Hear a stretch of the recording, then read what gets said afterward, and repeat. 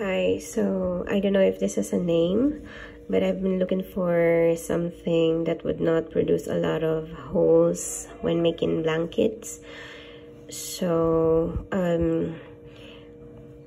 instead of doing the regular treble crochet that produces a lot of holes like this, what I am doing is that I yarn over, and through this loop I pull a yarn through, and then through this loop and through this top chain I pull another loop. So that would leave us with 4 loops on the hook, and then yarn over, pull through 2, yarn over, pull through 2, yarn over, pull through 2. I'll do it again.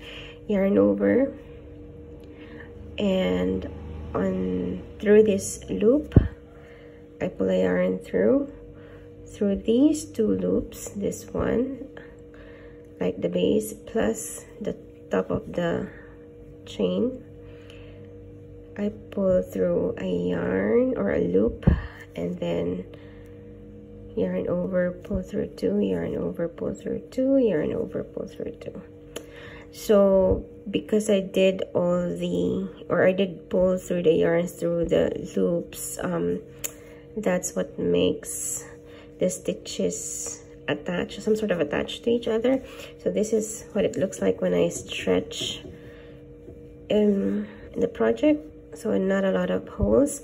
One thing I'd like to note though is that I've been working on some beginning treble crochets. I'm not sure if it's because of that or if it's because of the structure of the stitch that creates these curved edges. I'm fine with that because I'll just do some edging later, probably crab stitch. I'm okay with curved edges but less holes rather than straight edges with a lot of holes. So yeah, that's how I am doing this blanket project. Let me know if you need a better explanation, but I hope that helps. Thanks.